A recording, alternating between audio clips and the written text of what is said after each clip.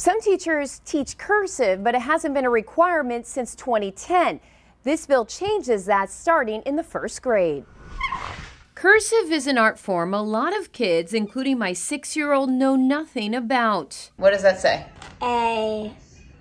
But that will soon change thanks to Governor Newsom, who just signed a bill that will require cursive instruction in 1st through 6th grades. Tell me why you think cursive is important. I want to see students all have the same access to our history. Really, it's our historical documents. Assemblywoman and former educator Sharon Quirk-Silva wrote the bill after doing some family research. It came out of myself going on to 23andMe not too long ago and looking up some family records and realizing many of them were written in cursive. At Nichols Elementary in Oceanside, The brothers raced across the bridge. cursive is already a part of the curriculum for these 5th graders. It's a choice teacher Christine Fuentes made after realizing cursive was becoming a lost art. Specifically the Constitution, one of the students said, "Hey, this is alien." And so I was like, "Oh, absolutely not." My main focus and goal was to create a connection for them to just learn certain letters. I have a classroom economy, and so we sign contracts, and so